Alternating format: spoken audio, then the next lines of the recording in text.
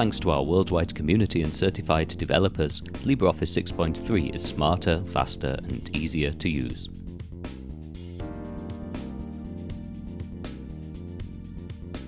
A new version of the Notebook Bar user interface introduced in LibreOffice 6.2 is now available.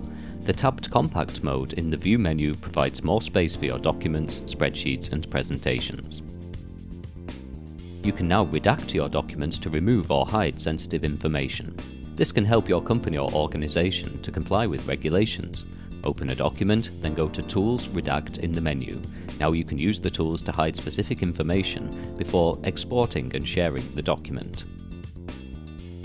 Documents can be exported as .x and XLTX templates for better compatibility with Microsoft Office, while support for PDF A2 has been implemented.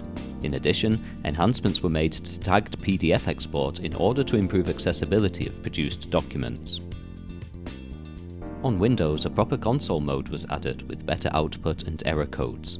This helps when you're using LibreOffice to perform batch operations such as printing or converting many documents. Finally, help pages for Python macro programming were added, while an optional tip of the day box appears when you start LibreOffice, helping you to get more from the software.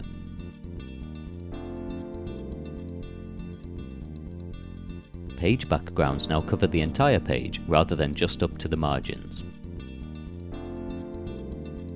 When you're copying data from a calc spreadsheet into Writer and have applied a filter to the data, only the visible cells from the filter will be copied.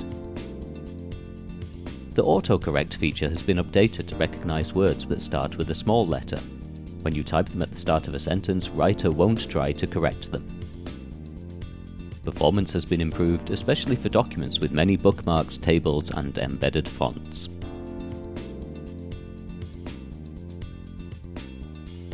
Spreadsheet tabs have been changed to improve visibility. A new drop-down widget in the formula bar replaces the old Sum tool, giving you quick access to more options. For better performance, a new checkbox in the Data Statistics Moving Average dialog lets you trim the input range to the actual data content before computing the moving average. The Rework Data Statistics Sampling dialog has extra options with replacement and keep order. A new Fourier function was added, which computes the discrete Fourier transform of an input array. Features of this function are available in the Data Statistics Fourier Analysis dialog.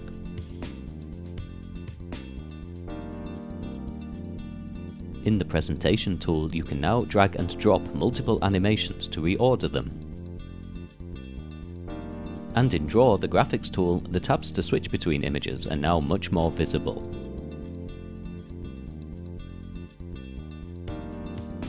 In LibreOffice Online, the cloud-based version of the suite, selection and rotating of images in Writer is now easier and faster. LibreOffice Online already supports a wide range of document formats, and in this release you can view Microsoft Visio files. In Calc, you now have the full power of the conditional formatting features.